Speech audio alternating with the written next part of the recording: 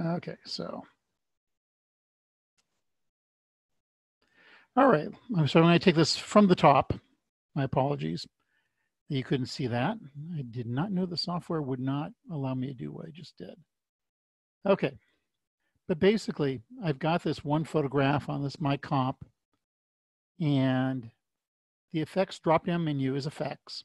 And as you can see, there's the 3D channel, audio, blur and sharpen channel, and all the other groupings with their various pop-outs of different filters. This is one method to get to the filters. The second method is here on the right-hand side. Let's see if I can, whoa, no, that was no good. Am I making you dizzy yet? Probably am. Let's come out of that just a little bit. Okay, that was probably not a good idea. On the right-hand side here, we have effects and presets. And you can see that they have the 3D channel, audio, blur, sharpen. This is an exact duplicate of what you see over on the other side. But the advantage of these effects and presets is the search bar at the top, where you can type in, say, I want to find something like a filter that will do rain. And it will go there and look for everything that has something that has the word rain in it. You know, spin, glow. Much easier to find things. So it doesn't really matter whether you use this drop-down method or the right-hand side panel. Both will work for you. Okay. Now let's start with just doing something real simple. On my PowerPoint, you saw that I had put some filters start blank. So for example, if you were to go effects, blur and sharpen, just do a simple box blur, it looks like nothing's happening. Well, several things have actually happened. Okay, first and foremost, down below on our bottom timeline, we now have a new option besides the transforms, which is the effects, which is our box blur, and all the options to deal with it. However, this information has been duplicated in the upper right-hand corner because we do get a new panel up here. Stretch this out a little bit. So you can see that there's actually two tabs here, the project window and now the effects control tab up at the top. The effects control tab allows us to access this information without having to open up and hit all the little triangles here, which is a real pain in the neck to do our filters. Now looking in the upper right-hand corner, you'll see that the blur radius is actually set to 0. And this is what I mean by when you put filters on the screen. About, I don't know, a third to a half of them, I've never counted, actually are set to the 0 position, meaning nothing happens. Now, if I want a blur, I just have to increase the amount of the blur. And as you can see, as I increase the amount, I get a bigger and bigger blur. Whee! Point it probably blurs totally out of sight. I also get this other option here for the box blur iterations of how many times I want it to try to repeat the blur, which is not very handy. But I also get another option down below called blur dimensions. Right now it's blurring both in horizontal and vertical. I can set that actually to horizontal or to just vertical, which gives me a very different look than the first one. The real power of filters is not just what they do, but also the fact that each one of them has a stopwatch for almost every single option. So therefore, I could stopwatch my radial blur at 0, move over 2 seconds, and increase that. And now I've made an animation of going from blurry, go a few more seconds, and then I can unblur it just as easily. So now my goes blurry, unblurry, back and forth. Now the blurs themselves tend to be very, very simple filters. There's really not a lot of options here. If I want to get rid of those keyframes, I just hit the stopwatch a second time and the stopwatch is done. Okay, before I go racing ahead, Why don't you guys, if you have a question, go ahead and type it into the chat so far. By the way, thank you very much for letting me know that you couldn't see my screen. I deeply appreciate that.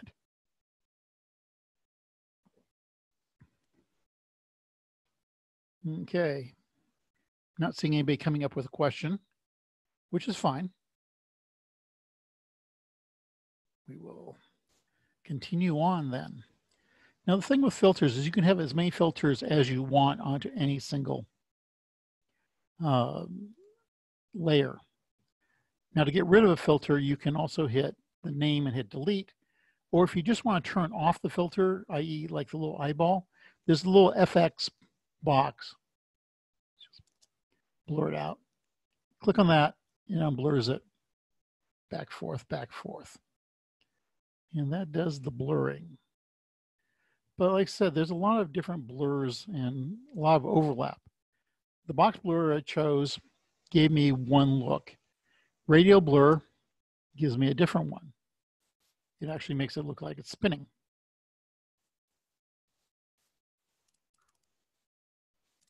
Yes, as we go in and out, in and out. Now the radial blur has a different option, many different little options here. One of which I should want to draw your attention to is, and you're going to see this a lot in other filters, is this thing called center, or in some filters it's called position. And this is microscopic crosshairs here plus numbering. Right now, this radial blur is in the center of my screen. That's that microscopic crosshair right there. And so hence that's where the circle is. If I grab it and move it around, you can see that's a different crosshair than the crosshair of the layer itself. I can move this around and I can create a different center point or position of where the radial is happening. I can just as easily also move the numbers to the right and to the left. Remember, it's X and Y, right, left, up, down. If you know exactly what you want, you can also type in exactly how far you want it to be. Now, sometimes it's almost next to impossible to grab that crosshair. Here's where this button next to the numbers comes in handy. If you click on it once, it actually shows you where the crosshairs are and allows you to move it with your mouse to recenter it. Because when this crosshair is literally dead center, you can accidentally get into a different, grab the wrong one by mistake, and I just deleted it by mistake. There we go. So as you can see, let's move the position, there we go. That's what I was trying to undo. So that is another blur type. And you can keep, like I said, you can go through all these. Just to let you know, for the evening, I'm not planning on, and there's just no way on the planet, I could go through and cover every very single one of these filters. Filters are going to be talked about through the entire semester. So I'm going to show you some of the key concepts tonight on how the filters operate and some of the key things you'll see in a lot of them, like that positioning or centering option. Okay, so I'm not moving the anchor point. I was moving the anchor point. Of course, it may have been also.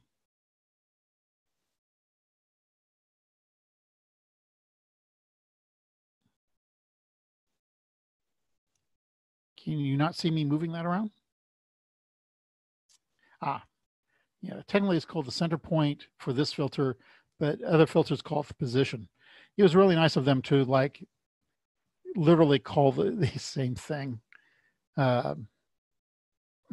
you know, by different names. So that's kind of crazy making. Okay, let me go ahead and delete that again.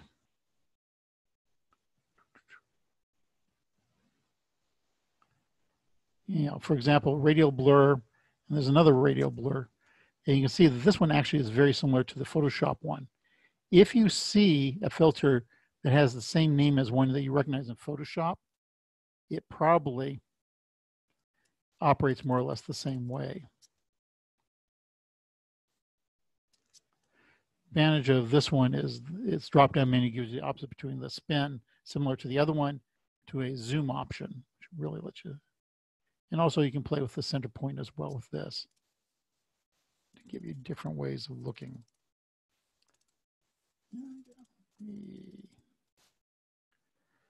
Okay. And like I said, these blur options, which I was just grabbing from Blur and Sharpen, are also located on the right-hand side. These are the exact same things. I'm going to delete one. All you have to do is take one of these and you can drag and drop it onto the layer. And it does the exact same. Oops, that was the box blur. I meant to do the radio one. Didn't grab the right one. There we go. And that gives me those options there.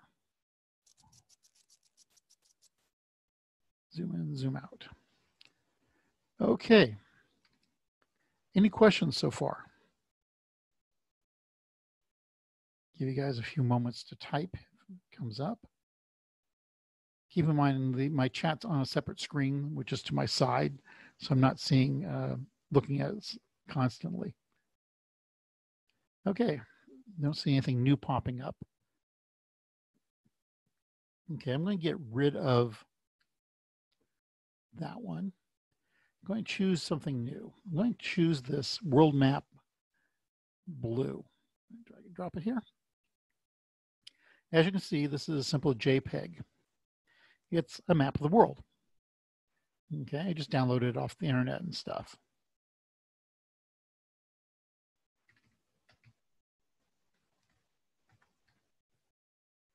Now, the filter I'm going to use is one called CC Sphere.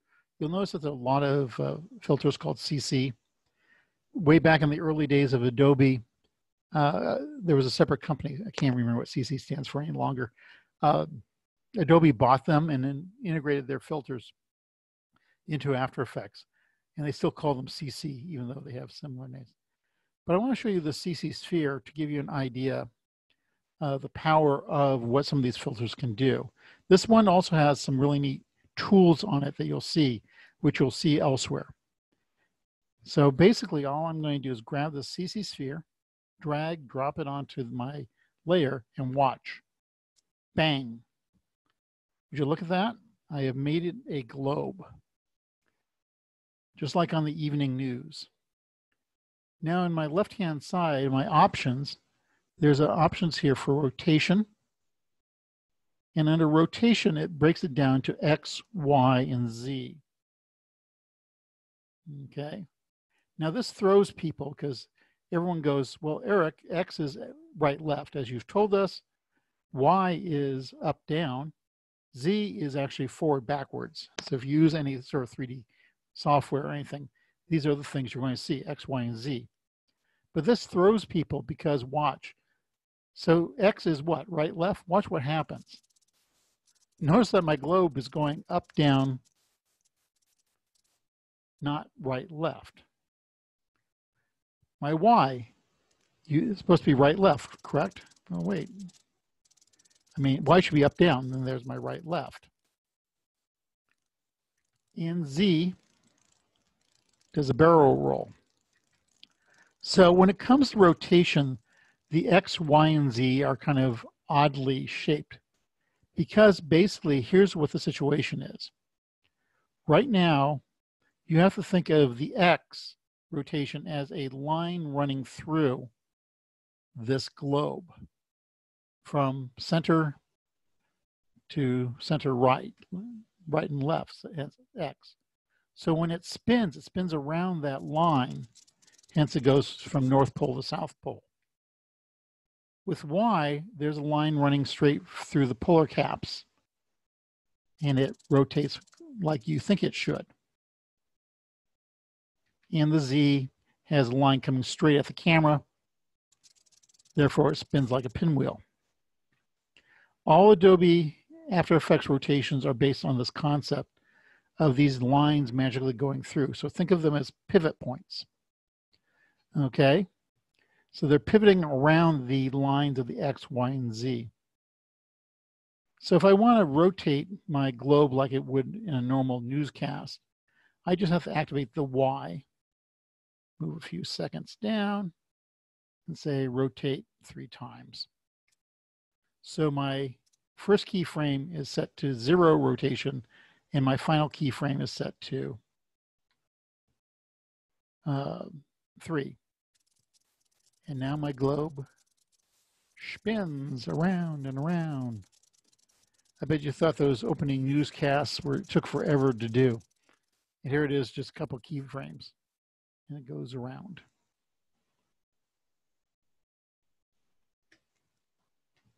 Kind of neat, huh? Now the radius gives us exactly a size issue. We can make the globe bigger and smaller, of course. Quality of rendering. Lighting is what it sounds like in the sense of we've created this false light here. We can move it to anywhere else on the planet if we want. Change the color of it. If you're doing an alien landscape, change the intensity.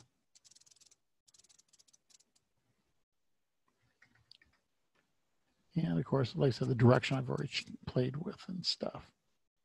By the way, in all these filters, if you accidentally screw it up and it's so bad you can't do anything with it, notice at the very top there's a button called Reset.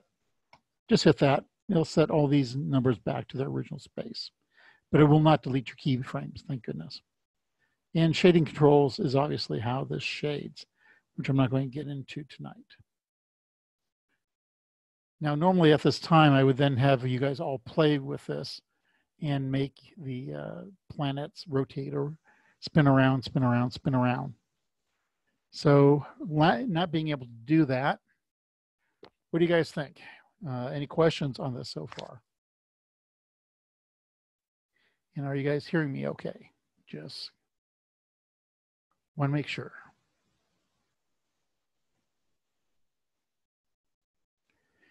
Yes, we got one. Yes, all clear. Thank you very, very much.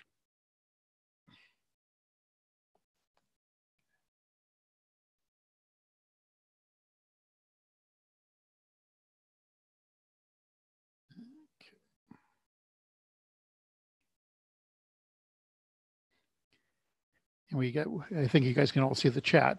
Yes, amazing how easy it is to make a globe. The answer is, yeah, it really is. It's mind-blowing. This gives you an idea of the power of filters within After Effects. Now, let me take this a step further. I'm going to delete this filter.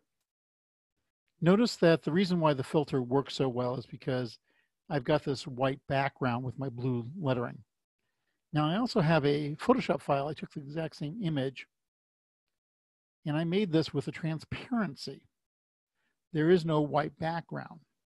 Now, if I put my sphere filter on here, notice that what it does, it actually rotates the actual physical transparency.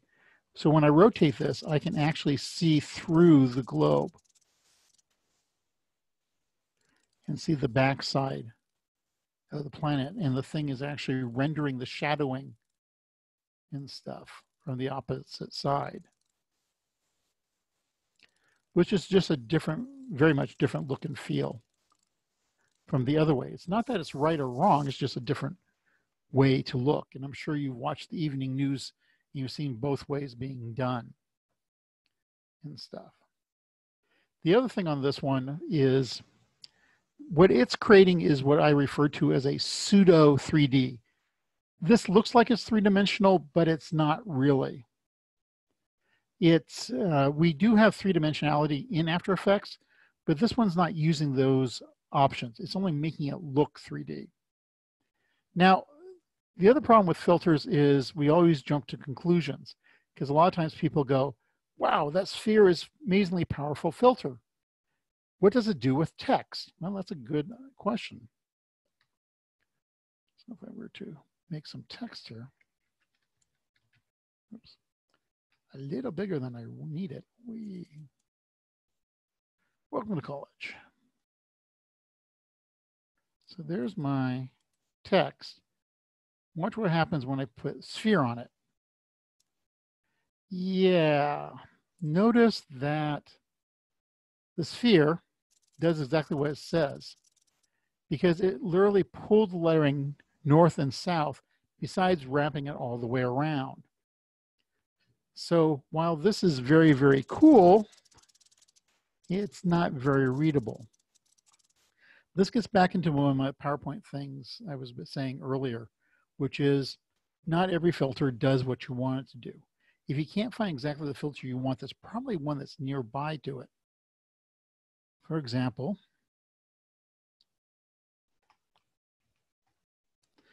there's also a CC cylinder. CC cylinder basically takes your text, a bit bigger, change the position. Oops, wrong one. That's what I should do with.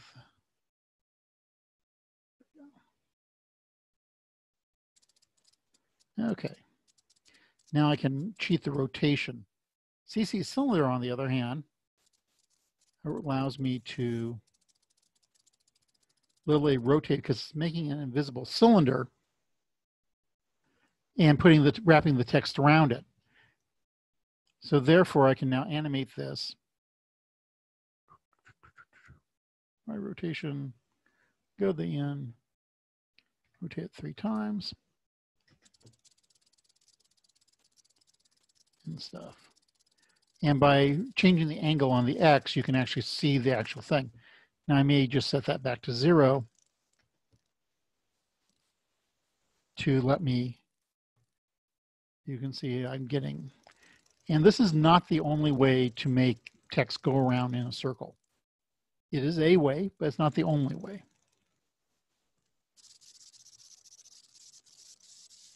So you can see there's a big difference between cylinder and sphere. The sphere worked great for the map, not so well for text. If I were to grab one of these photographs again, put cylinder on it, yeah, come on, grab it, there we go. It does the exact same thing.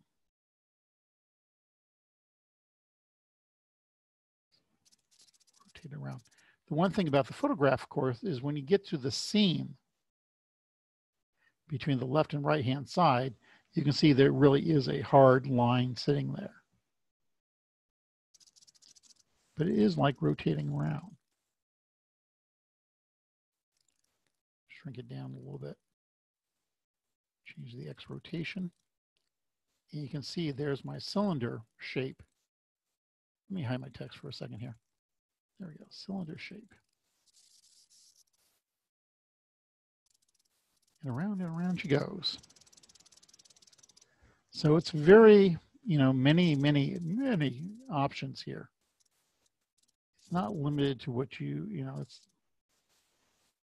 very, very interesting to what you can achieve.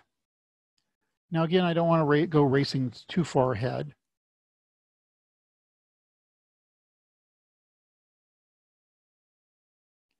Can I make the text go around the cylinder? That is a problem. This is where the 3D, pseudo 3D comes in. Is right now, my cylinder and the text are not technically in 3D space. Okay. For the guys,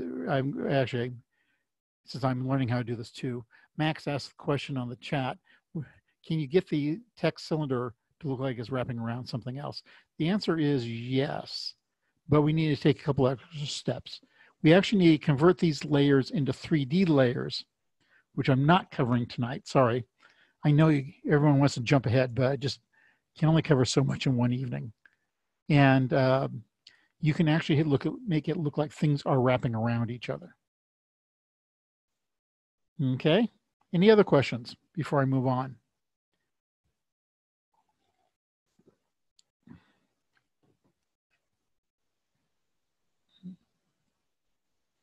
Okay, thinking so far so good. So there are so many different filters. The other thing is when you can mix filters together. So for example, I can go into color correction and I can easily make this photographic image black and white, literally.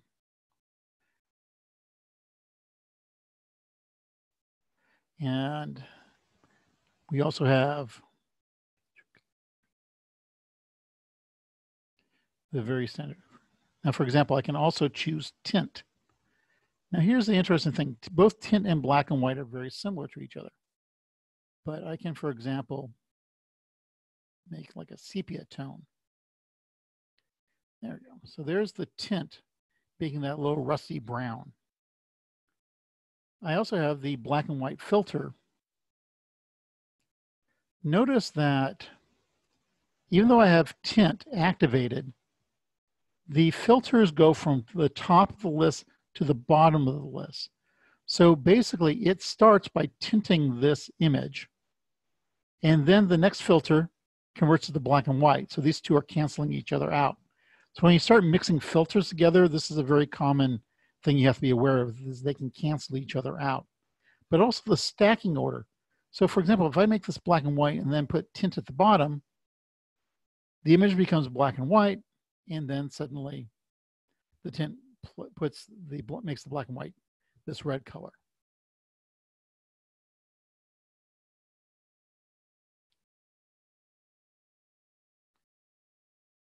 So that's how you pay attention, is you want to make sure that you have these in the right order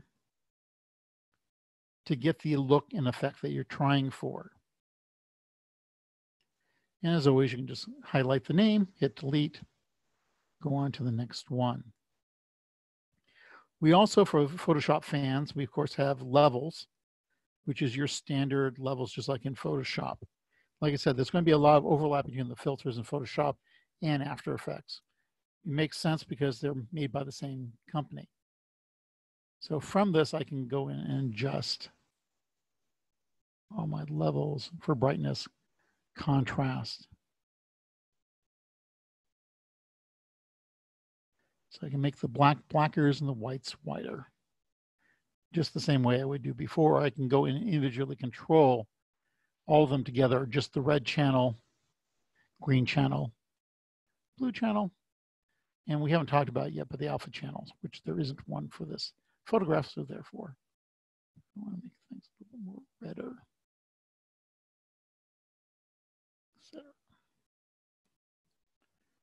Okay.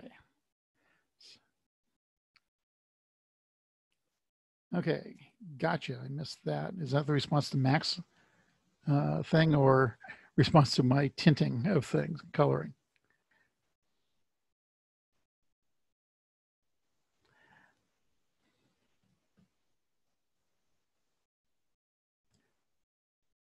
Okay.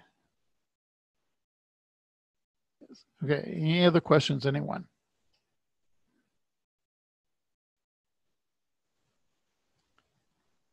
Okay.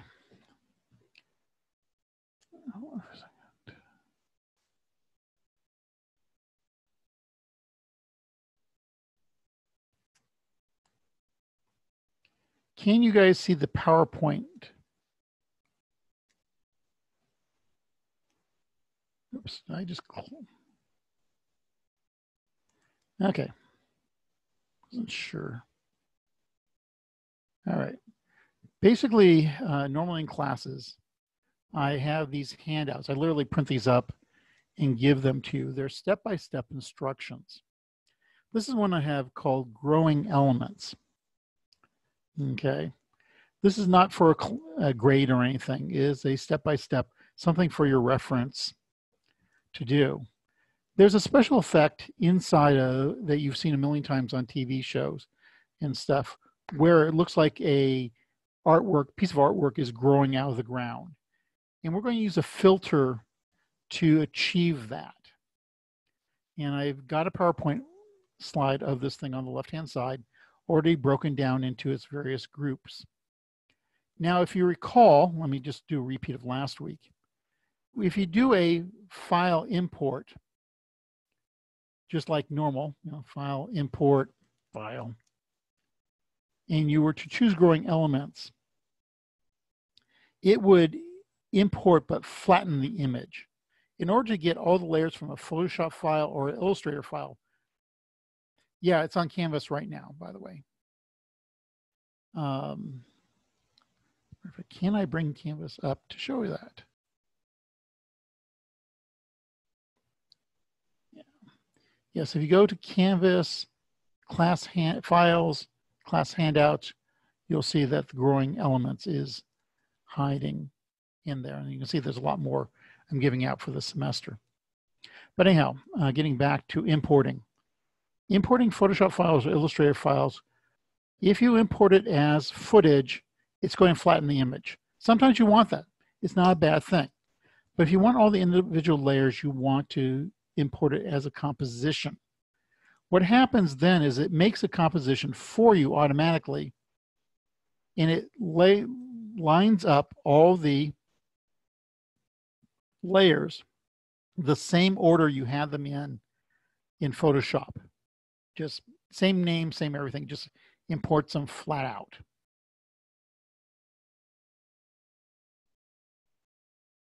Okay.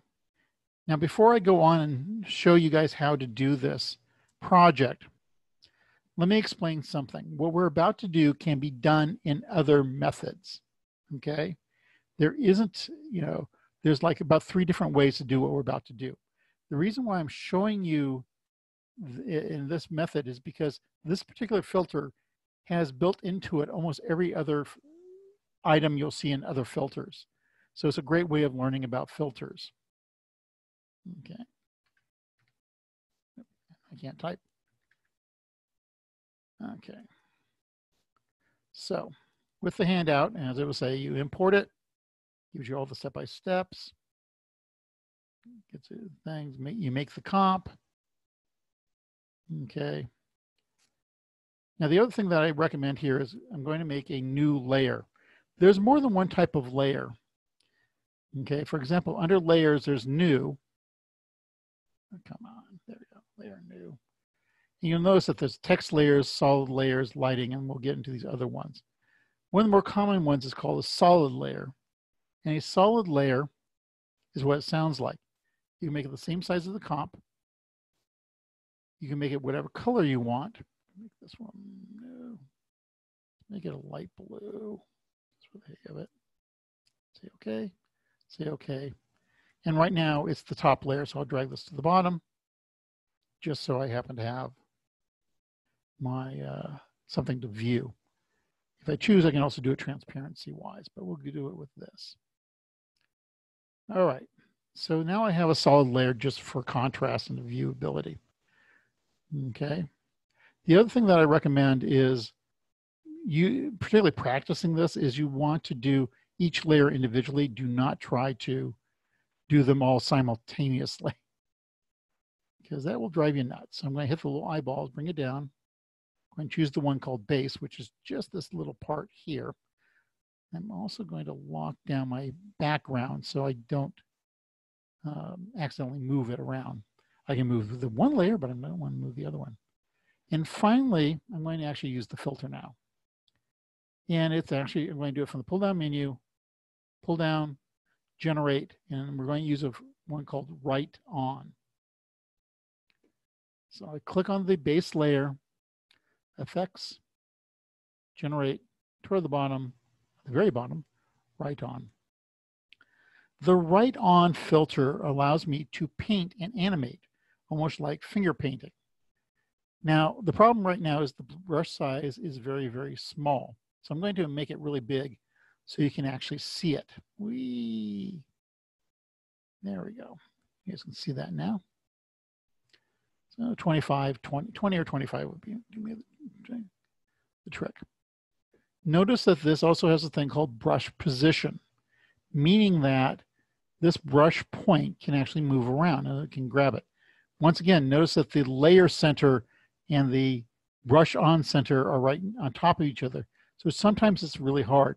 This is where I would actually have you guys practicing this and saying, if you can't grab it just right, hit the little button crosshairs and it will allow you to move it away from the center of the layer and it'll put it anywhere else. Stuff. Now, it doesn't matter what color you make your brush, because it can technically be any color whatsoever. For example, I'm going to make it red, just so we have red, black, and blue. Now, here's where it gets interesting. Notice that the brush position, where it's located, has a keyframe. Has a stopwatch to make a keyframe. So if I click that, my brush is actually starting at the bottom of this black line. I'm going to move over about 2 seconds. And as I move it, it's actually drawing. And I'm intentionally trying to cover up and hide this black line. And you'll see why in just a minute. And then I got a little loop back here, so I'm just going to twist it. Oops, move the entire layer, undo that. Twist it and bring it back down. Because I want to hide that black line. And you'll see again in just a moment. But to play the animation, you can see that my little line is, so my red line is hiding my black line. If I want to, I can hit the letter U on my keyboard and see my keyframes. And if they're going too fast or too slow, I can adjust the speed of them by, adjusting where my little diamond shapes are and play with it that way. Now that doesn't look very exciting, unless of course you're thinking of, drawing graffiti or something like that. However, this is where knowing these things, knowing your filters, come in handy. There are many other options here besides the position, the color, the brush size, brush hardness, the opacity, we can play with that, stroke length, etc. The real power of this filter comes in through the drop-down menus, particularly the last one called Paint Style. Notice that it says Paint Style is on the original image, hence the red line is on top of the black image. But if I choose Reveal the original image, my red line vanishes. That's why I said there was no problem about waiting for the color. Because now watch what happens. Where my red line was, it's now literally drawing that black line.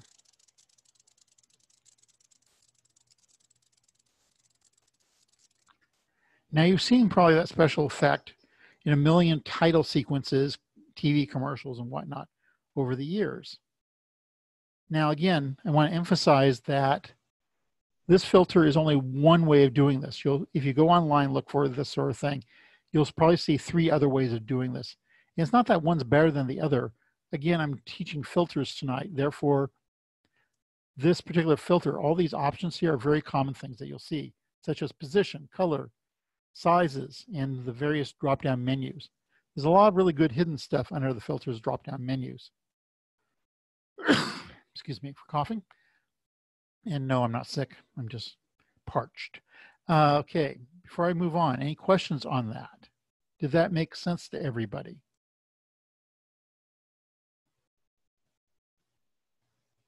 Yeah, masks are one way. There's also a couple other filters. Let me just sit here and loop this while I'm reading your instruction, reading your comments and stuff. Yep, and if you'll notice, right there, and there's the handout, and it literally gives you the drop-down menu. So when you download this, yeah, this is why we do this layer by layer, because the shape of the paint is different for each layer. So if I choose the next little bit here, which is exactly what I'm going to do. Now, first things first is I could, I'm going to go ahead and grab the, oops, I can't spell right on filter again, drop it on top of the next one. Okay, so now I have what I call base 1, which is this little itty bitty blip, the next line that's hitting. Now I'm going to make it also a big white. Now I'm intentionally making this choice of filter a different color from the other one, just so you can see that I'm on a different layer. And I sit here and I go, okay, now I'm going to get into some artistic side of things. Okay, for example, when do I want this line to start appearing? I don't want to start at the very beginning. What I really want is, the artistic side of me says, when this black line hits that one right about there, that's when I want this to start growing out of this other line. It'll just look more natural that way.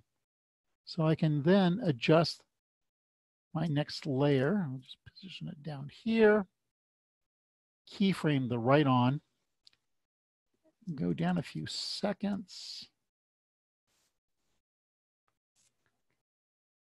move up on it.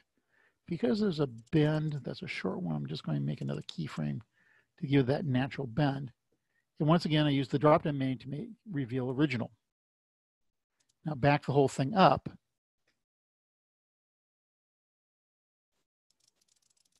Now that starts a little bit late. So all I have to do is, whoops, select all those keyframes, and I'm going to slide this over just a little bit more. That's looking a little bit better. Let's see how that plays out.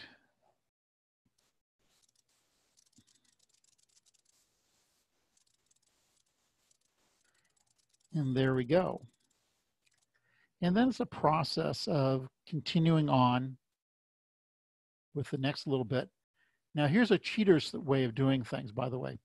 I'm going to highlight the filter from the white one, the one I just did, under Effects Controls, and go Edit, Copy, click on the next, that next one, and go Paste. Now my thing is, when it pastes, it gives me the exact same keyframes to the point at which actually they're exactly the same spot.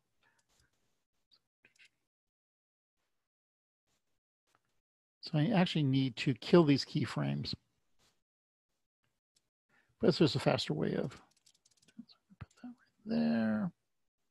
Back it off a little bit, right? Start it right about there. Position,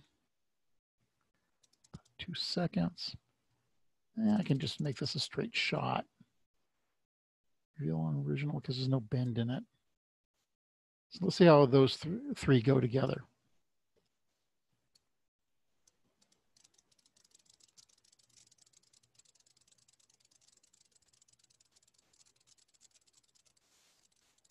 So you can see it's slowly coming together. Again, I can play with the speed of it and things like that, but I'm kind of digging the way that's going. Then, of course, I've got the next one. There's a little blip at the top and the leaf. I'm going to leave those two alone for the moment. Then we got the big tip. So the big tip at the top, I'm going to go ahead and paste on the filter again. I need to go back to the original so I can see where this is. I'm also going to get rid of those keyframes for the moment. Now I have to make some decisions. When do I want that to start growing? So I'm going to start it right about there. This up so it's closer. Brush position. Now I'm going to go forward for a few seconds. It's a lot bendy on this one. Bend it a little bit more. Up.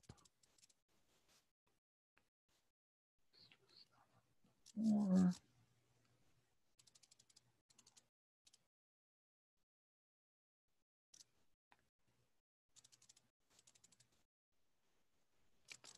Last bend in. So this white line is now covering that up. Reveal the original image. And now, if I hit play, I can see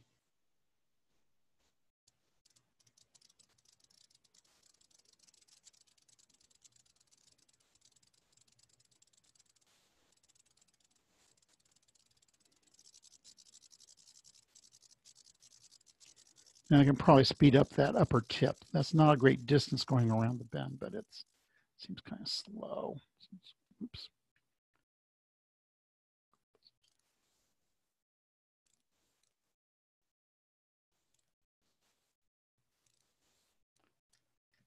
A lot of what we're doing is just simply playing with this, you know, adjusting things as we go, you know, until we get something that looks good.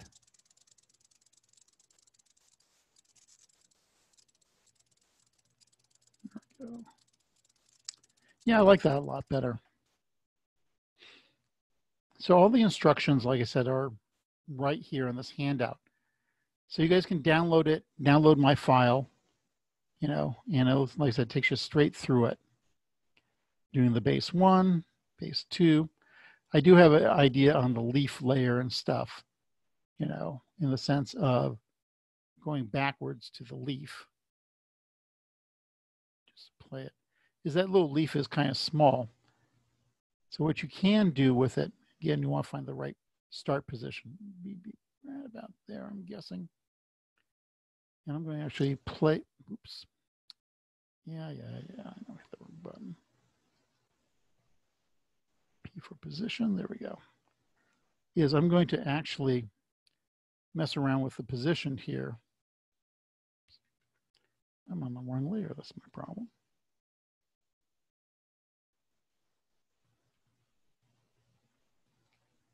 Okay, so there's my position and there's my scale.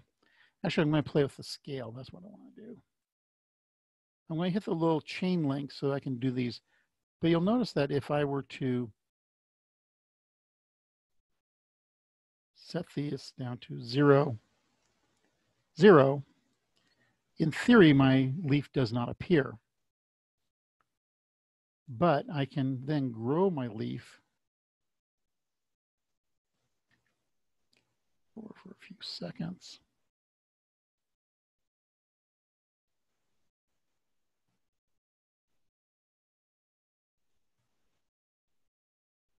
To make it look.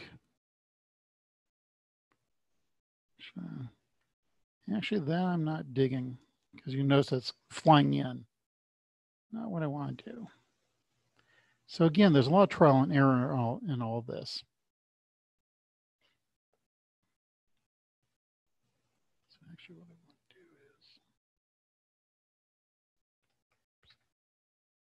is, oops, 3,000%, no, 100%. Go for a few seconds.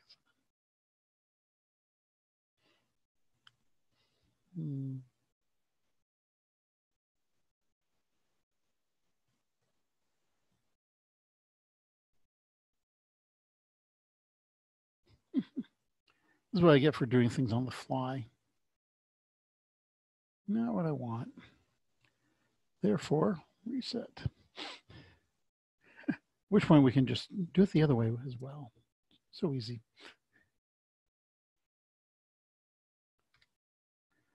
But to give you guys an idea of how to do these things. Again, if we were doing this in class, I'd be having guys free form this and stuff. So what do you guys think so far? So far, so good? Any questions?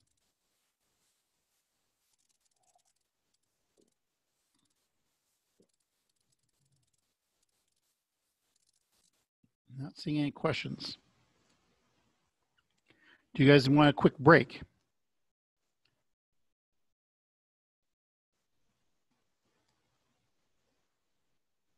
See, you can yes on the break, because actually this is a good place to give a quick break.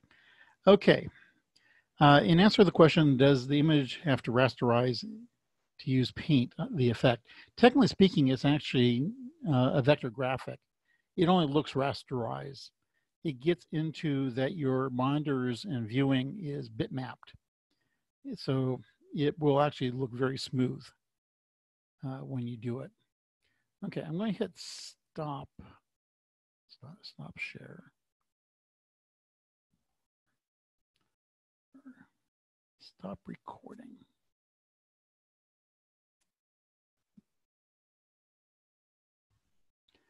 Okay, I think about that time to get Go on, is everyone back again? Stuff. One of the questions that was asked in the chat, if you don't have that open, is when you import a Photoshop into the comp, how do you control the length? Well, you do it just like you would any other composition. Under composition settings, it sets the information there. Plus, you can change the size of it. For example, right now it's the same size as the original Photoshop file, but I could make this as easy as NTSC-DV. I could play with the length too, but I'll leave that alone right at the moment. Which of course you can see immediately has the issue of my background doesn't match size-wise, so I can just stretch that out. Now I've unlocked it and stuff.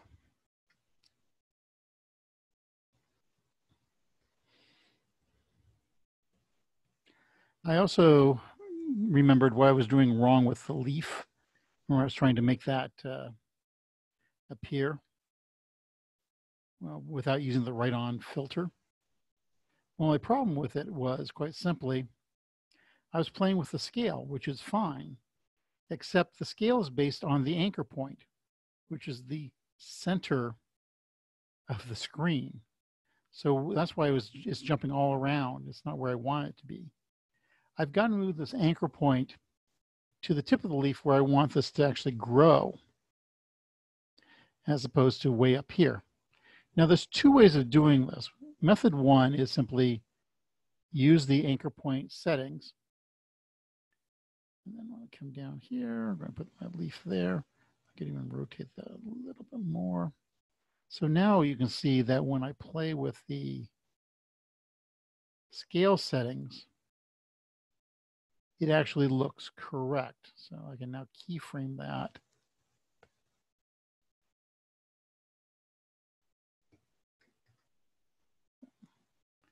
Scale that, go over for a few seconds. Grow that out, make that a little bit bigger that way. See how that looks. That looks so much better, don't you think? Now the other way, I'm going to hit reset now. Once again, my anchor point, zoom in, is way up here for the leaf because it always positions it in the center of the thing. Is way up here on my toolbar. There's the most bizarre looking tool over here. It's next to the little camera, next to my shape rectangle. It's called the pan behind tool. Notice it now says bracket anchor point, which is one of those things of, it didn't always have that bracket anchor point. But what that does is it allows me to grab that and move the anchor point manually, which is a much faster way of doing things.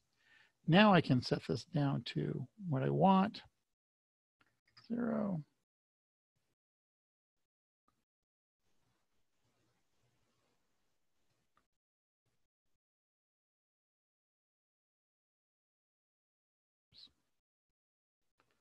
Kill that. And now my thing will grow properly, come up, hit that. Looks like it's being spread out. Okay. And so on and so forth. One of the interesting things about this, of course, is the versatility. I actually knew a guy who had made a whole mess. He had like 100 of these little curlicue lines and stuff. He had a ton of layers, and then he would cut and paste them to make whatever he wanted to. So people would say, I need a tile that looks like this, and he would just grab what he needed and could do it really, really fast. But the same example is, for example, if I wanted more leaves, I just choose the leaf layer, go edit, duplicate. Oops, wrong, not the pan behind tool, use the regular pointer tool. I can make that.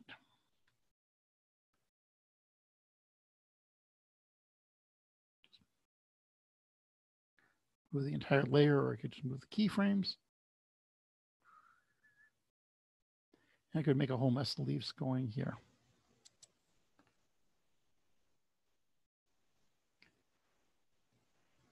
So what do you guys think? That's a pretty cool effect, isn't it?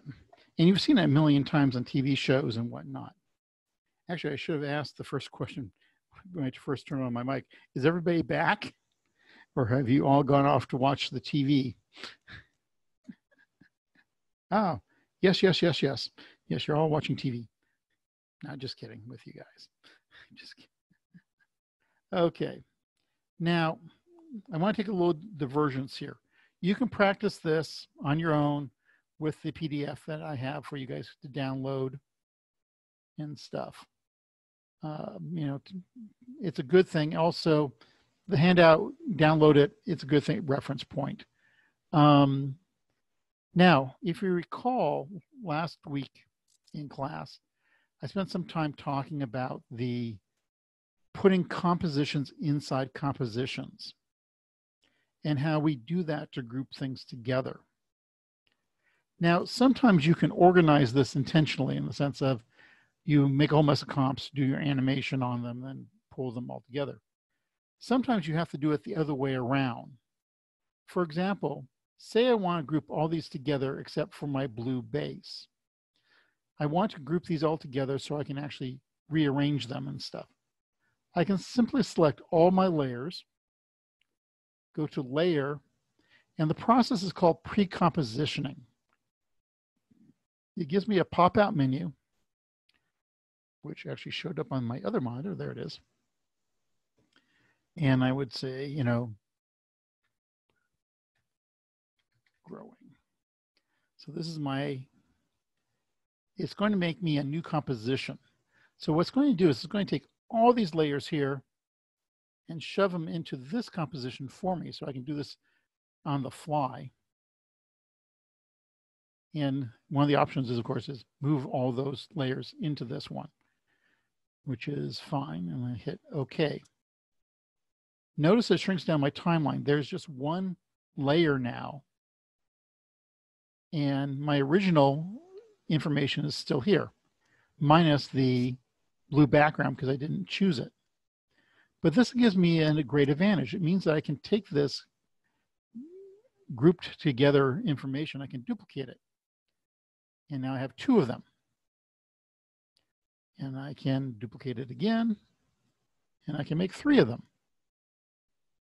So now I very quickly have made an animation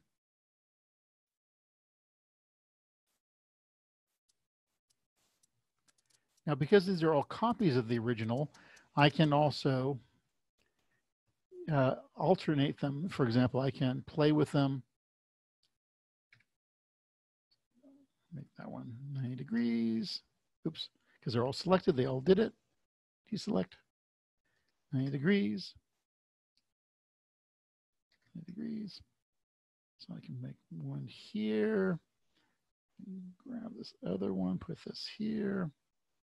Grab this other one, put it over here. And then duplicate that one again. And basically make a little frame like so.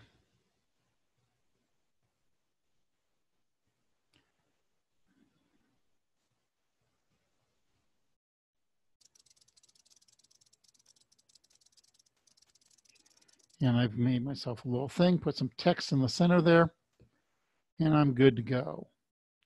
Growing today, garden today. There is several ways, and the question in the chat is, how do you reflect objects? Let's start with this one here. Several ways of doing it. One is there actually is a filter called flip-flop, but the faster way is actually play with the positioning. Notice I'm playing with the scale. I'm just dragging it from one way to the other way. Now I flip that one, grab that one.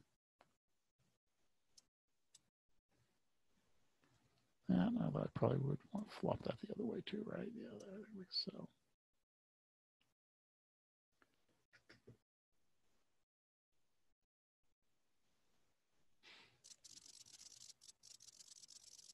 You can see the advantage of grouping the things together. Jeffrey, did that answer your question?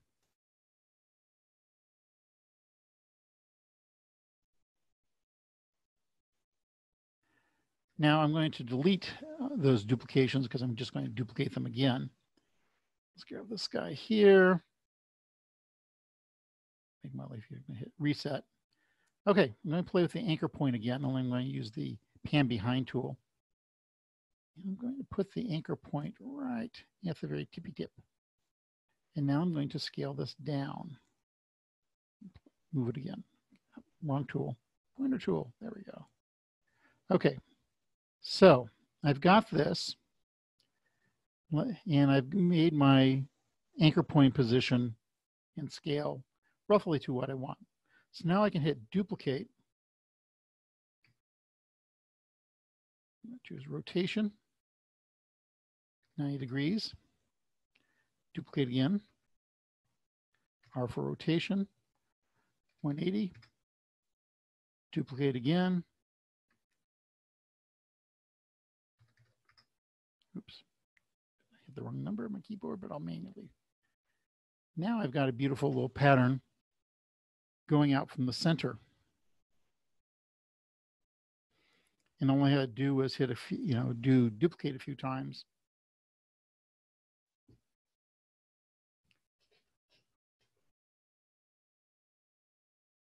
And I've got my wonderful position there.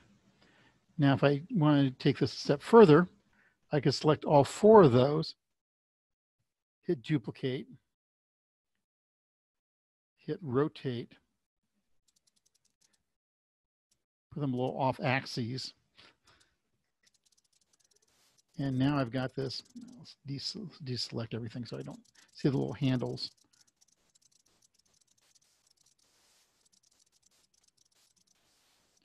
And all that is from the original source. Now, the neat process of grouping these things together is if I go back to the original and make any changes, now I'm going to make a really stupid change. I'm just going to put a blue square here. You'll see that that blue square actually ends up duplicated throughout the entire thing. So each one of these copies is pulling from the original, but I rotated each one individually. Therefore, you can still play with individual layers while grabbing information from the. Matter of fact, if I had been a little bit more careful, I could have really made that blue square into a nice diamond shape and done some more fancy things with it. But you can see how you can quickly make a complex pattern by just making a small portion of it and just duplicating the heck out of it. What do you guys think of that? Does that seem cool to you? Yeah, hypnotic, yeah, when I do these circular patterns. But again, it gets into that, shortcuts. Really saves your time and energy. You definitely want to always think of ways trying to streamline your processes and stuff. So it really does come alive. Okay. Could I further, okay, Max asks, can I further group them into another composition? Sure. I could, by the way, I'm going to go back to the original, get rid of that blue triangle for a second. I could just as easily select all the layers, go layer, pre-composition. Call this one group of 8. Now I have group of 8. I can play with the scale of that. Maybe that's a little too small. Let's see here. Duplicate it. Select both of those, duplicate both of those. And let's put one in the center. I'll just deselect.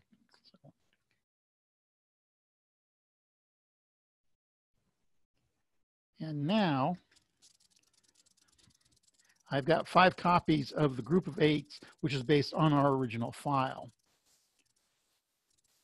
Now again, these new compositions, which are copies of the original, are independent of each other. So for example, my lower right-hand corner one there, I could easily go into my effects, color correction, choose, I don't know, tint. We'll make that one red. Copy that. Next one.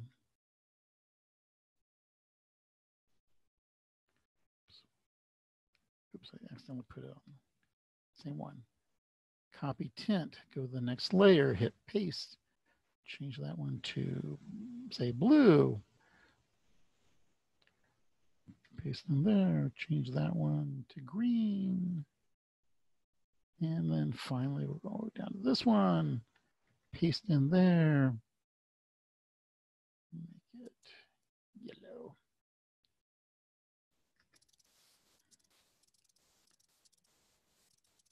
Should deselect the whole thing.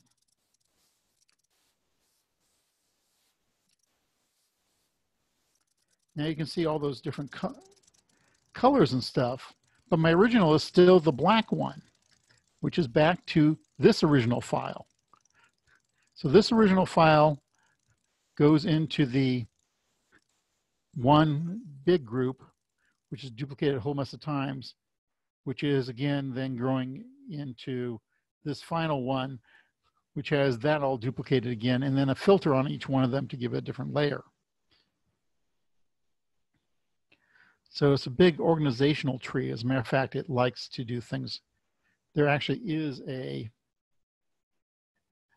flow chart here, which you can see the growing elements goes into all these things, which goes into this one. So here's my original Photoshop files, which goes into the growing group. The growing group is duplicated, which goes into group of 8, which goes into this, which is tinted. I don't expect you to memorize this, by the way. You bring that up, by the way, by the little organizational chart icon down here. Some things get so complicated, you really need to build this thing to sit there and go, okay, where's my original thing coming from? You know, so, but you can see there is literally my Photoshop file, which goes into each one of these layers. There's my write-on effect for this guy. All that goes into my growing group, which then it was duplicated 8 times, which goes into my group of 8, which then goes into, with tinted, into my final of the growing elements tools all together. And we get pretty little pictures when we're all said and done. So by pre-composing and grouping things together, it gives us the power to duplicate things much further and to do some really fun things, as you've seen. Okay, any other questions?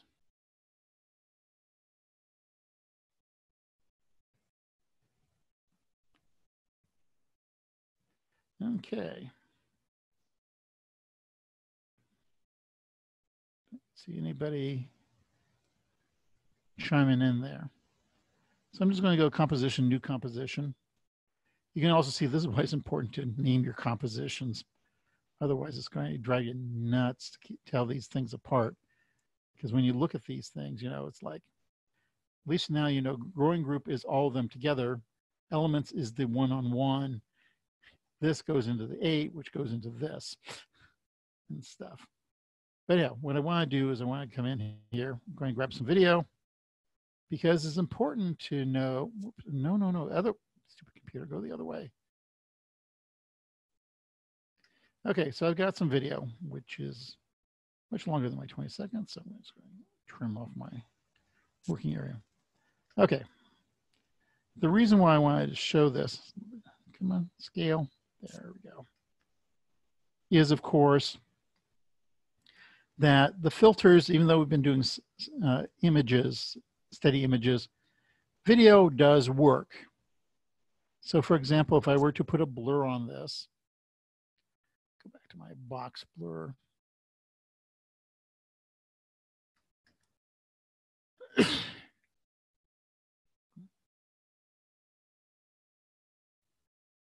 You'll see that, yeah, hit play. I did hit play. Yeah, it's a little too much of a blur. Let's try 25%. There we go. That the computer does show the video. So you do, you know, anything you can do with still images works for video just as well. However, it does, of course, let's go vertical with that, slow down the processing time. Because think about it, it's got to move all these pixels 30 times a second in order to generate this image on your screen. Now, one of the things I want to bring up at this point is the moment you start adding more and more filters to your timeline, it's going to slow down your process. There just is no way around it, unfortunately. So when it comes time to do rendering and stuff, it's got to give more time for it. For those of you who've been trying to export out your first projects, you will have discovered that, you know, it took a few minutes, but once we start adding filters, it's going to add extra time to it once again. So there we go. There's a blur filter onto our video and stuff. There are filters for every effect that you can possibly think of. Some of them for things you never even thought about. Okay. Bubbles. Now, bubbles, I just brought that up to point out something very interesting. Some of these filters delete the information that's your layer. Yeah, something to be aware of, because you may sit there and go, I want bubbles on top of my waterfall. And you put bubbles onto that layer and you go, whoops, where did my video go? Unfortunately, that is the problem with something like that. So our solution quite simply is to put a solid. Remember at the beginning I told you, you know, there's many types of layers. So we go layer, new, solid. Again, it doesn't matter what color it is. Why? Because the bubbles is going to delete it. And we just go effects, generate.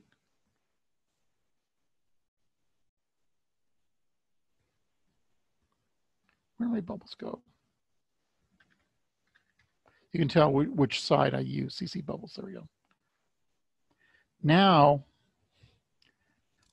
I get the, because it hid the solid from view, I now get bubbles through the two layers. Why are these red? Because my solid was red. If I need to change that, I can just go into layers, solid settings, change this to blue bubbles, or do I want light blue?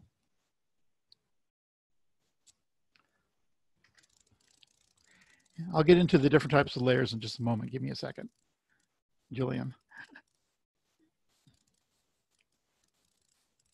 But there you go. So some of these filters must be, like I said, rule one, all filters must be on a layer. The other thing to watch out for is to, sometimes these filters will delete the contents of the layer. Okay, now, okay, let me answer some questions real fast. The answer is, yeah, we use solid layers a lot. We use them for backgrounds, but we also use them for this purpose expressly. Now, somebody asked what a null layer is. Null layers is what's referred to as a null object. A null object is a non-rendering layer, literally. It makes this little black box, and people always go, Eric, that's silly. Why would I care? But I'm going to hide this and watch what happens. If I put CC bubbles onto it, literally nothing happens. Because a null layer will not accept a filter. Okay, we use null layers for other purposes. I will cover them down the road, okay? But basically for filters, null layers are null, okay? Because it doesn't render out, that's the real reason. Just briefly, just because is a null layer is often used when we do that parenting thing. So we can animate one thing and then have all the layers follow this little box around. That's one of the purposes for a null layer. The other type of, now I'm going to make, let me make one more solid, just so I, oops, camera, I don't want to make that. You'll see that in 2 weeks, okay? I'm going to make another solid. I'm going to change the color just so I can tell the difference. Okay. I'm going to make that the background. And I'm going to make my Yosemite a little bit smaller. And I missed my scale, there we go. Okay. All right, so So you can see I've got 3 layers. I've got my video, I've got my background, I've got my bubbles. The other type of layer that you can use with filters is what's known as an adjustment layer. So layer, new, adjustment layer. An adjustment layer is a unique layer. So for example, I'm going to choose tint. Remember, tint makes everything a different color. So let me make it, no, not yellow. That makes us all look sick. Let's try a rust, sepia toned. Okay. So this adjustment layer has this tint filter on it. The way adjustment layers work, by the way, is it does everything below it. So if the adjustment layer is the topmost layer,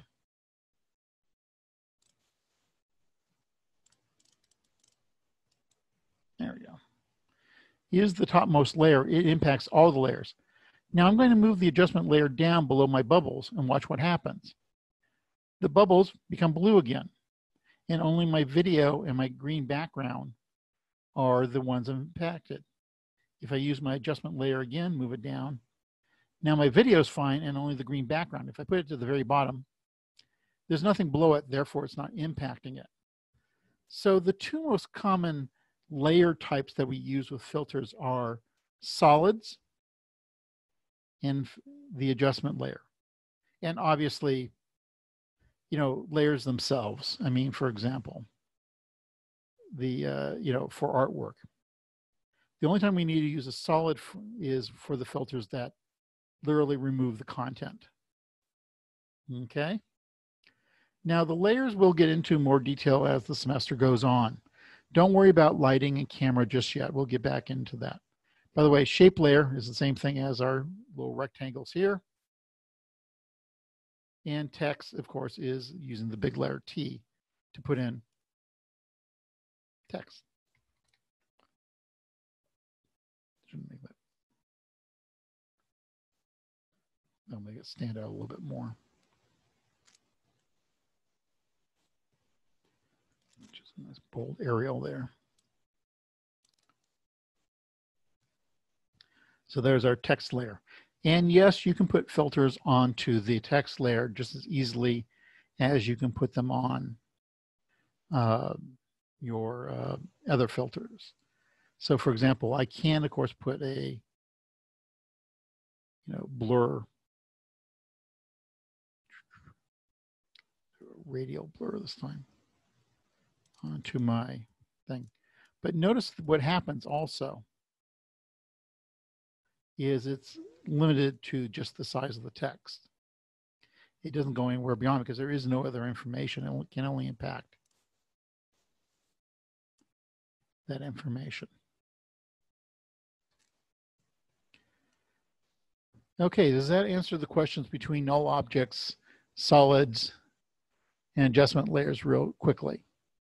Am I testing you on, no, solid is not the same thing as a shape layer, although you can use them sometimes for the same thing. A shape layer literally is a shape, such as the rectangle, star, polygon, like we've done before. Oops, and I made a mask.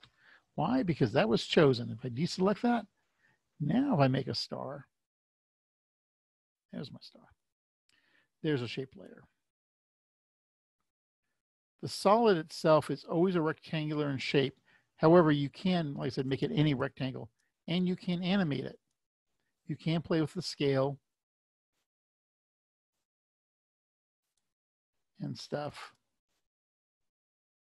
and do what I'm doing there. So yes, do not confuse a solid with a shape layer. Okay. You can see how many layers I got on the son of a gun. Interesting stuff. Okay, any other questions? I know I'm giving you a lot of information to digest, and I'm just hoping the cloud system is actually recording this So you guys can, that was the one thing I didn't get a chance to test today. When I finally got access to all this information. We're at the teachers meeting Friday, we were a little concerned that we may overwhelm them with disk space. And hopefully they won't randomly start deleting stuff.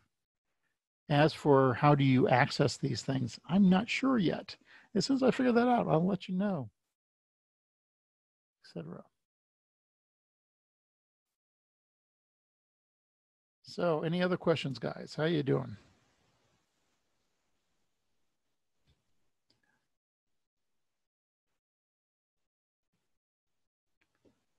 Hmm.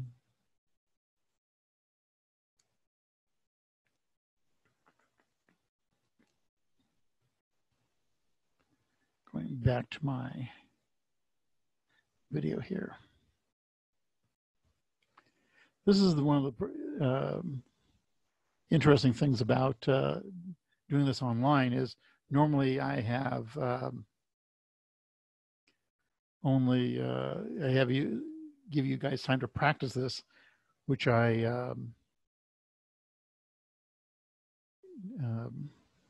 obviously we don't do online, so we're going through this material much faster. Okay, 2 questions. Max says, Project 2 going to be all about filters? No, it's going to be making another little movie. A much shorter one than the one you just turned in.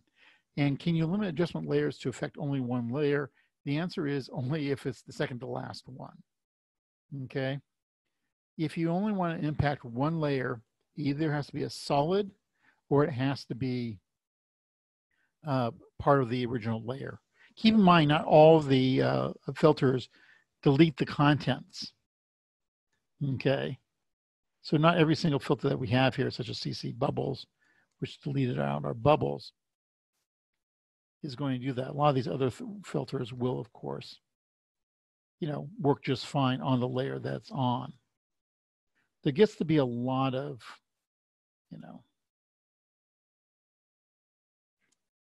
different looks and feels. And I'll be honest with you, there's a lot of these filters, even, I sit there and go, interesting, I have no clue why we would use this and stuff, such as this one called Cartoon, which just fills in the lines and stuff. It does, gives you a different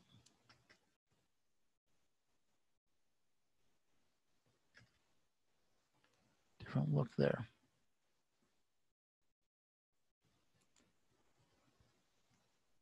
Yes, the answer is also, Jillian said, is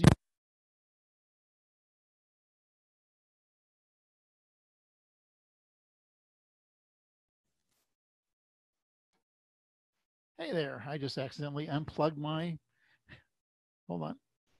I just accidentally unplugged my microphone. My apologies, everyone. As I was caught in my chair arm. Okay. Can you drag effects on and off an adjustment layer and onto the layer you want to limit? The answer is yes. You can drag any effect, from here. There's my bubbles. There's my shape layer. There's my text layer. There it is. You can grab any one of these and, take it off and on, cut and paste it. You can work around the issue by making a new composition, adding more and adjusting as you go. There's just so many different ways of mixing and matching these things that, yeah, pre-comping is a very valuable way to go. Sometimes you get into these weird, there's no one right answer. They'll be different visually speaking. But those are good ways of thinking about things is I need a pre-comp like 2 or 3 layers so I can add one filter to all of them and impact it that way.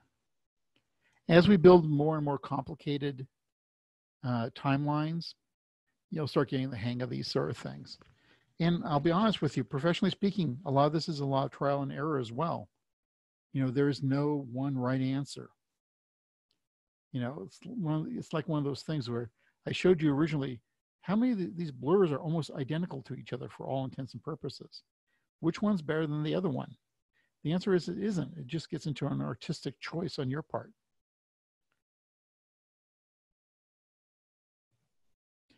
Is there a way of rasterizing? The answer is no.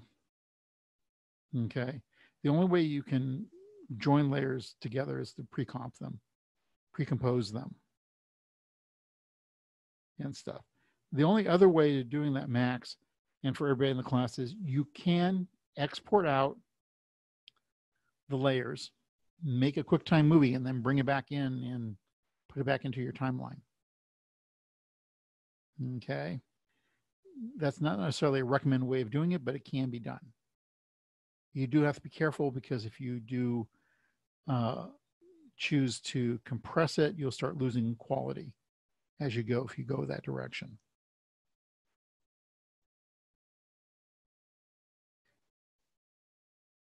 Okay, any other questions and stuff? Now keep in mind, I've got some time set aside down the road in these semesters to talk about some of these more complicated, because like I said, some of these filters are, it takes me an entire evening just to go through all the things you can do with them. Some of them are complicated just because they have way too many options. For example, we have one here called lightning, which literally is a bolt of lightning. Matter of fact, that's a little too hard to see. So let me hit delete here.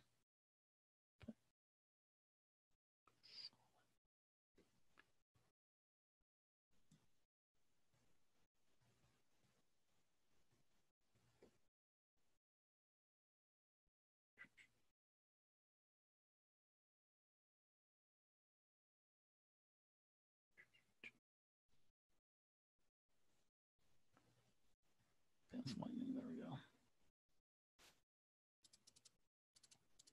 So there's lightning.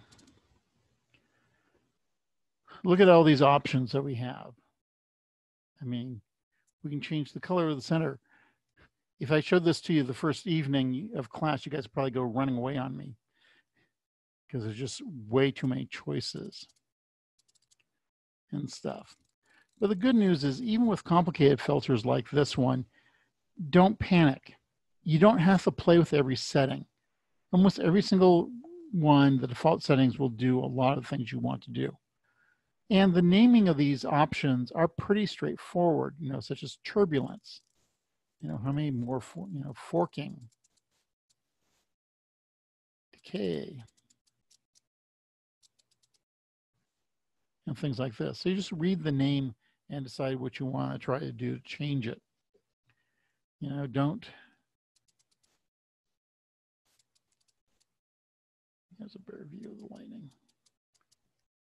And by the way, you can use this lightning to have come out people's fingertips. The wizard is shooting somebody, or is a force lightning for you Star Wars fans out there. And once again, notice that all these are keyframeable. That's the real power of the filters, is that these things are so easy to animate. And they're also a great time sink in the sense of you can spend hours fiddling with these things. And there's a point of time when you're doing projects and stuff, you got to move on, saying that's what I want, on to the next part so I can finish this on time and stuff. Okay, I don't want to go racing ahead too much.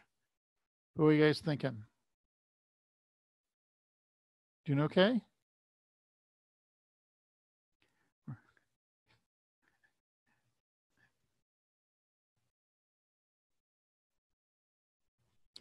Definitely going to use that lightning. Yeah, it's a popular one. What can I say? Before I move on, I should point out one thing about the lightning, which is the first ones at the top here, is origin point is the top of the lightning. So you can actually move it around. And then direction is the lower point here, which way it's going. So if you have it shooting out of somebody's fingertips, you want to put the origin point on the fingertip, and then you obviously want to put the direction to the target that it's hitting. Now, by default, by the way, the interesting thing about lightning is it doesn't animate.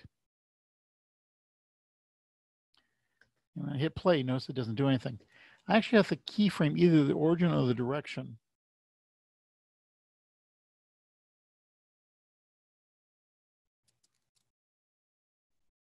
to actually achieve motion so that there's some crinkling between them. It wants animation of motion for lightning. And the more I move this, the more dramatic the changes would become.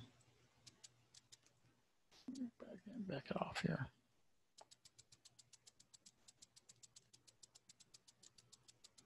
Now, the other question I often get with lightning, which is, yes, is a very popular filter, is how do you make a lightning strike, but only appear for a split second? Because that's the most common thing for lightning, is lightning will fall down from the ground, from the sky down to the ground, like so. And I want it to strike. So the first thing I would do is keyframe the directional point, which is the guy down here at the bottom. That's right there, actually. I move over a few frames, and I get it to move. Notice how close together my keyframes are. So I sit there and go, strike. Okay, so far so good. That gives me my strike.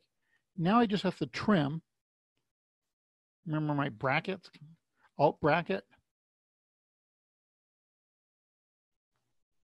Alt bracket right, alt bracket left. Now this tiny bit of information on my timeline is when the lightning will appear. I could actually shrink it down even more. So if I were to put something in the background, let's choose nice sunset. Now watch what happens.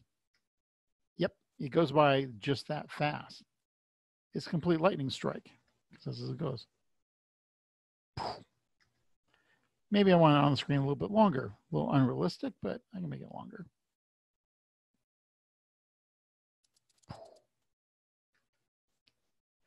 But by only having this image on the screen a very short time period, it allows you to make a split-second appearance.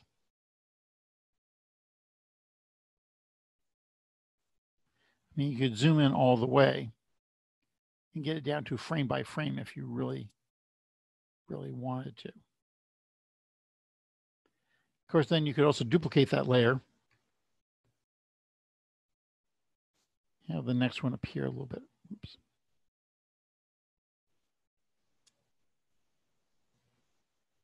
Farther down the timeline. Lightning strike.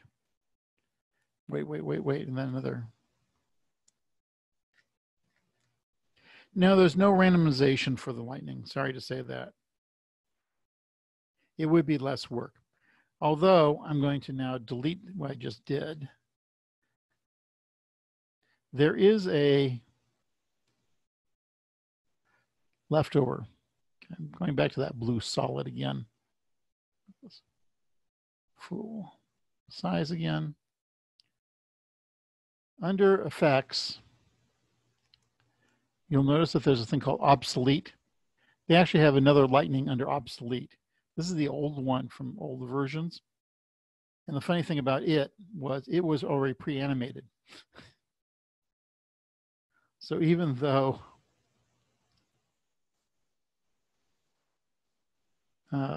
it's obsolete, it's still one of those tools we sometimes go to do lightning, because it just sits there between the start point and end point and generates out, which point you can then increase the branching, the angles, the craziness. This is how I do power plants and stuff, or crazy sci-fi stuff. So advanced lighting or this lightning are two ways of going that route. Some of the obsolete ones are still, pretty useful from time to time. And this does have a randomization option under it. Allows you to play with it some more. Not to mention the various color choices.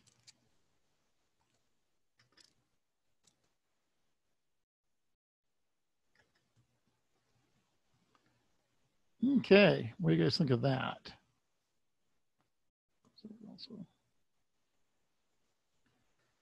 use a blend mode. Additive, let's go dark. Nah, too dark. There we go. We can still see the photograph underneath it. Always cool and fun stuff.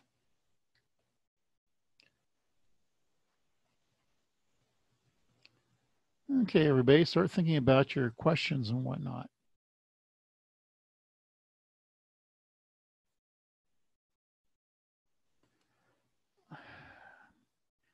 There's a whole host of wonderful filters under Distort, which does exactly what it sounds like. And some of these you may even recognize from Photoshop, such as the liquify command, which allows you to get in there and change all the tools. And of course, yeah, you can keyframe this and make this into an animation and stuff. Reset that. And yes, it works on the video just as well. So if I were to go back to my Yosemite video.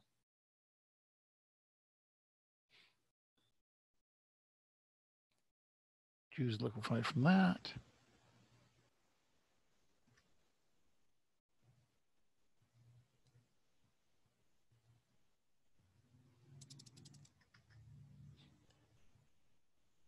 There we go.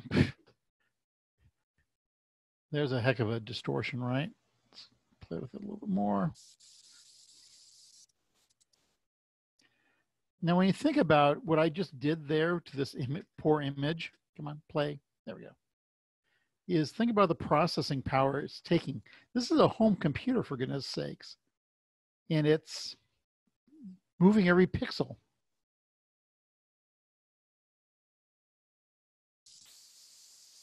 I mean, that's a lot of processing power going into this.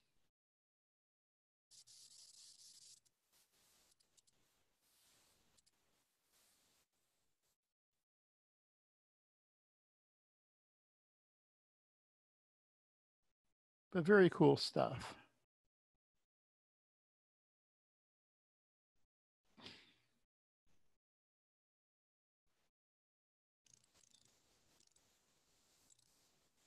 I do recommend just literally sometimes just putting a photograph on this thing and just playing with this.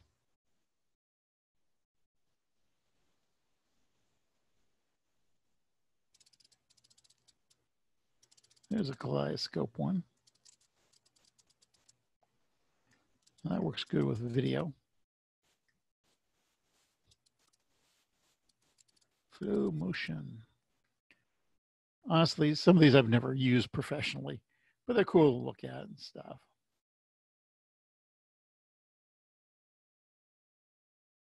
Ripple.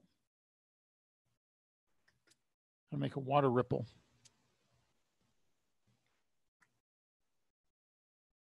Don't feel bad if you don't have this memorized. There's going to be no pop quiz for these. I'm just going through these and showing them to you, just so you can have some fun. So you make it look like a fisheye lens.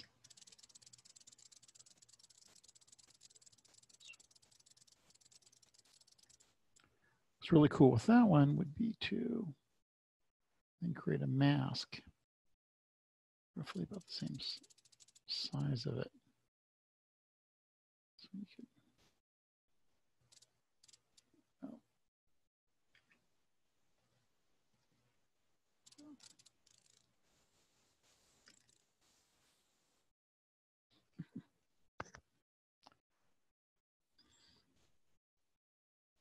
Silly little things like that.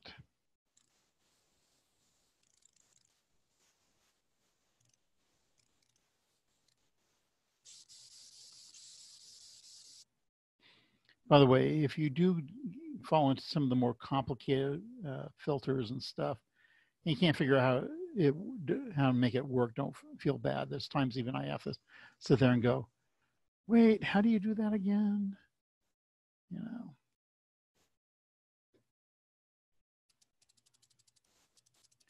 Oh, there's a nice distortion. Really a warp. I'm turning it inside itself.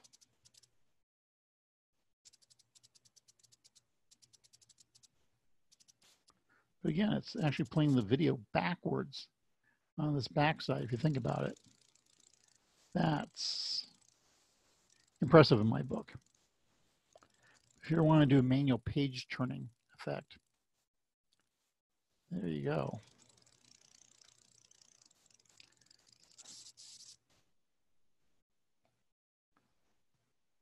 Some of these, again, you probably will never use, such as 3D glasses and things like that, etc.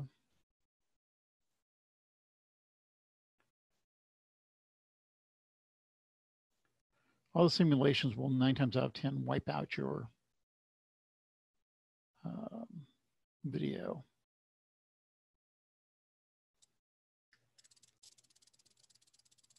There's one that doesn't. Look, little rain puddles on your video.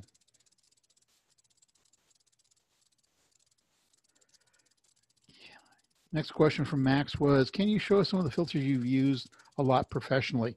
Actually, the ones I've used a lot are the ones that take one evening to cover. So I will be talking about them. However, even the simple one like raindrops and things like that, I've used this one professionally to make it look like it's literally raining outside when it's not and stuff. What you'll discover, by the way, everybody, is that you don't use a filter. Use combinations of filter in order to be able to achieve the look and feel that you're trying to do. Hold still, the cable of the mic is wrapped around the chair again. I'm going to figure out a way to fix that without knocking everything over and stuff. But yeah,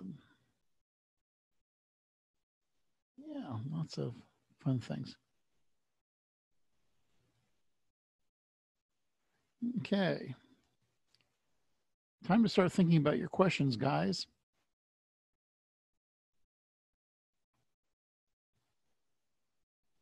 I'm getting into the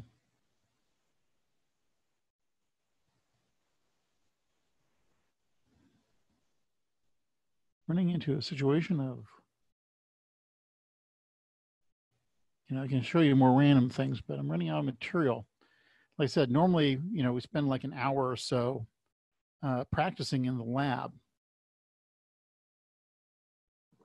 So it's going to take me some adjustments to get this going and stuff.